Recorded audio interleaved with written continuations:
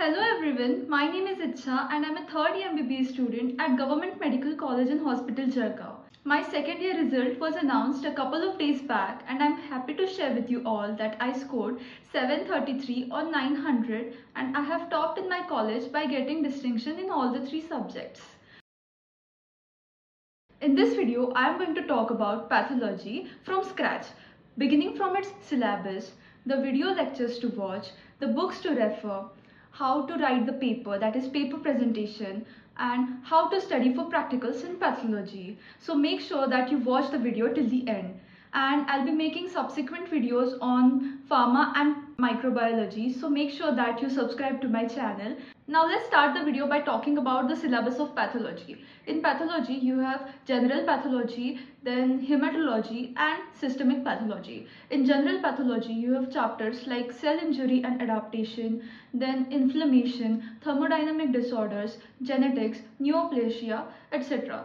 In hematology you have to study the pathologies of RBC, WBC and platelets, also blood transfusion reactions, etc. And in systemic pathology you have to study the pathology of each and every system, for example CVS, RS, GIT, genitals, etc. Now that you all have a gross idea about what the syllabus of pathology, we'll talk about the video resources that I used for studying pathology. What I used to do was, I used to watch a video lecture and then go for reading books. Okay, this used to reduce a lot of my time because watching video lectures used to fit that concept in my mind, and then I used to strengthen the concept by reading books.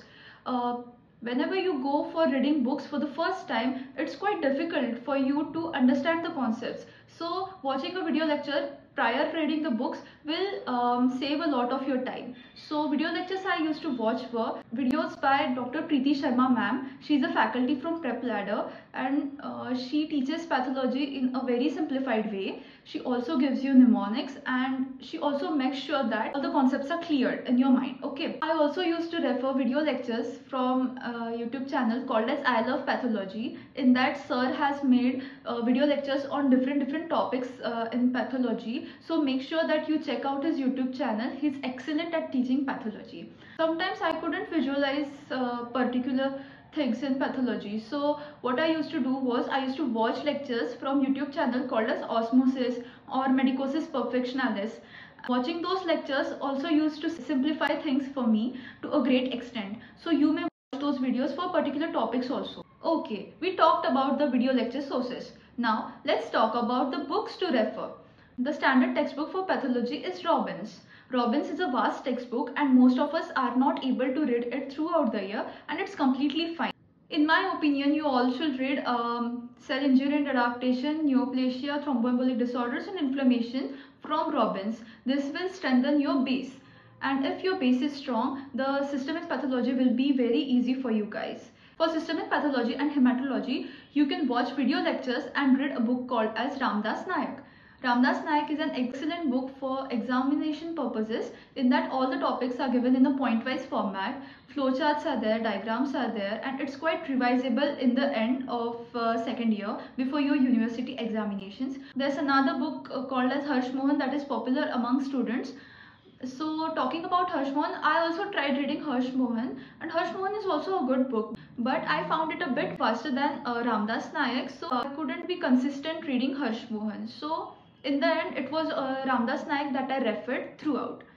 But I referred Harsh Mohan for diagrams. The diagrams in Harsh Mohan have been drawn in a very nice way using the HNE pencils. So make sure that you refer the diagrams for Harsh Mohan for writing paper in the university examination. A good paper presentation is surely going to get you more marks. So how to write answers in pathology?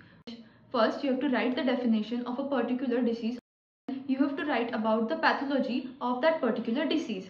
If you know the genetics, you have to write the genetics. Then you have to mention the morphological features of that particular disease, like its gross appearance, its cut section, its microscopy. And in the end, you have to draw the diagram of that particular slide. Also try to include lots of flowcharts and make sure that you write the answers in a point-wise format, because paragraph wale writing is quite taxing for all the examiners to read. So Point-wise answers are usually preferred. And please complete the entire paper and do not miss on any question. Even if you don't know about the question, please write something related to it. No question shouldn't be unattempted. Okay.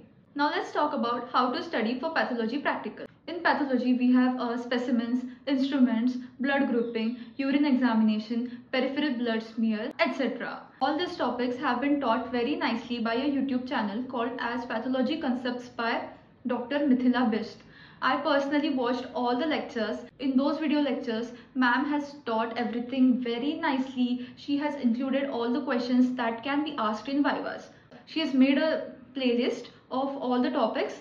You watch those lectures and your practicals will be sorted. Now let's talk about the histology slides. Most of us find it difficult to identify the histology slides.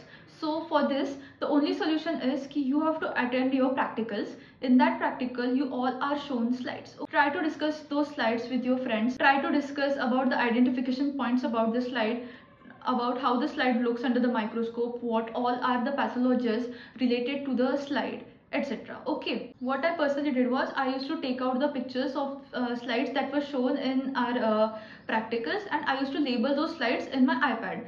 Before exams, I used to go through those slides again and again.